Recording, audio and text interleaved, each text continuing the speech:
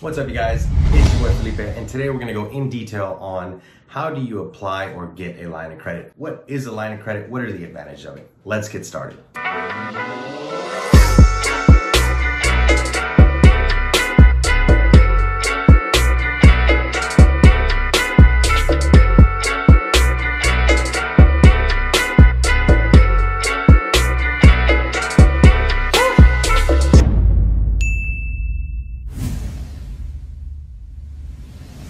All right, guys, before we get started, as I always request, please hit the like button, leave me a comment, and subscribe to the channel. It always helps more than people think. It takes a couple seconds, click, hit the like button. Did you hit the like button? All right, well, before we get started though, I want to define what a difference between an LOC and an HELOC. You guys have seen this many times on Instagram posts or videos where people are talking about, oh, I got a line of credit, or I got a HELOC, a home equity line of credit. So let's break those two down first. A line of credit is just available credit, like a credit card, leveraged against a rental property, a car, gold, I don't know, a cryptocurrency line of credit. You have a line of credit that's leveraged against a particular asset, right? A HELOC is specifically towards your home and where you live. Most banks are going to push for a HELOC because you are more prone to pay off the debt on your house than any other object. And they don't want to have to go into foreclosing on a rental and things like that. So those are the two biggest differences between a HELOC and a line of credit. So when you're asking for one of these specific programs at the bank, make sure that you know which one you're talking about. A lot of times, people will make the mistake of asking for a HELOC when banks only offer a line of credit, or vice versa. So you have to find the right product that the bank offers. Now, you're not going to have a sign in front of the bank that says, we offer a line of credit or we offer HELOCs, right? So you have to go to many banks before you find the one that tells you that they will do that type of loan.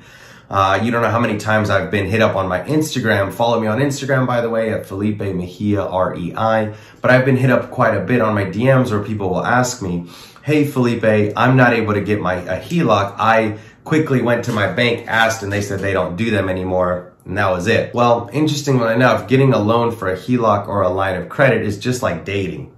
You got to try a bunch before you find out what you like. And banks have this notion. They're specific to what kind of lines of credits they like. So you have to ask many banks to find the right one that fits your criteria. But not just that you fit them as well. So I've asked maybe 20, 30 banks before I got my lines of credits. Now I have 2 lines of credit, both in the 6-figure marks, but I've gotten them because I've gone to many banks and requested them. And finally I got the right one. Now, why are these lines of credit so important? So right now the market's very high, and a lot of people are very excited about the equity that they have in their properties. Problem with that is, just like 2008, equity means nothing unless you have it locked up, right? Why is that important? Just because you bought a house today that has $150,000 worth of equity doesn't mean that that equity is going to be there tomorrow. The only thing that really means is that right now at this moment, you have an equity of excess of 150. Problem is, tomorrow if something happens like what happened in 2008, and you don't have that equity anymore, you lose all that value and you start stressing out. Now, how do you do that without taking it out and paying more interest? You're like, I have a great interest, Felipe. I don't want to lose it, or I don't want to refinance my property and owe more money. What do I do? Well, there's that option of a line of credit if it's on rental property, or a HELOC, home equity line of credit, if it's on your personal home. So think about it this way. You have $150,000 worth of equity. You want to keep it, right? And the market goes up, the market goes down, you want to keep it. So what you do is you take your home's equity to the bank and you say, hey guys, I want to put a HELOC, if it's your personal residence, a line of credit, if it's a rental property, on the equity of this house, and they'll give you access to that for 1, 3, 5, or 10 years. Preferably 10 years, most banks will do 3 to 5, right? So they're banking on the economy not going down either. Now, once you have that locked up, if you don't miss a payment, if you have to draw from it, and you keep good standing with the bank, they're not going to take it away even if the equity in your property drops. You lock that in, which is awesome. Here's another perk of a line of credit. You are able to continue to use it as long as you pay it off. In a refinance, you're going to get the ball of money Great, you're gonna take an awesome Instagram picture, but then you're gonna just take it right back to the bank and drop it back off. When you have a line of credit, you are able to draw from that line of credit, use the money to buy rental property or flip property or wholesale or whatever, and then pay that money back, and then you're able to borrow it again.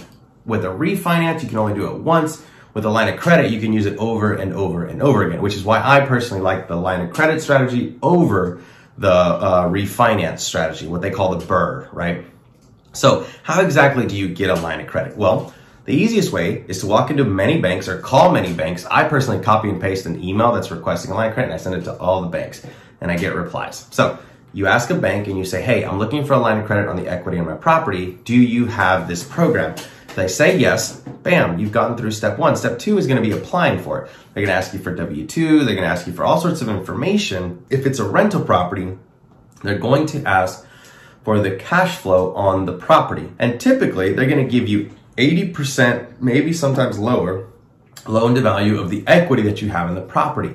So if you have $100,000 and they're going to give you 70%, then they might give you $65,000 to $70,000 worth of equity, right? So you go through the loan application, the process, and then boom, you pay a small closing cost fee. And now you have access to that line of credit money, which you can use as you need. Another reason I like the line of credit strategy over the BRRRR or the refinance strategy is because you don't have to pay interest on the money the day you close. When you refinance, you do.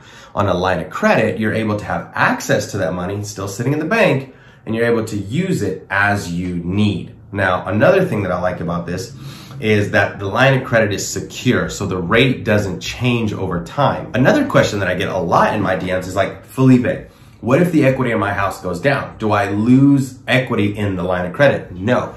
Once your line of credit is locked in for $50,000, $60,000, $100,000, that equity, even if the house equity in the house goes up and down, your credit for that line of credit stays the same, which is why they're great within a downturn, because you still have access to more credit than your house is worth, and you can leverage it to buy more real estate. So you're being smart in your real estate by locking up the equity before it goes away. Now, what's cool is if the equity in your property goes up, you're able to request more credit on your line of credit because the value of your property went up without having to pay extra closing costs. This is the line of credit strategy. That's how you go get one. And it's very important if you have high equity in your property to do this. All right, guys, if you liked it, please give me a like, leave me a comment, and subscribe to the channel and see what more videos we need to make. Thanks, guys.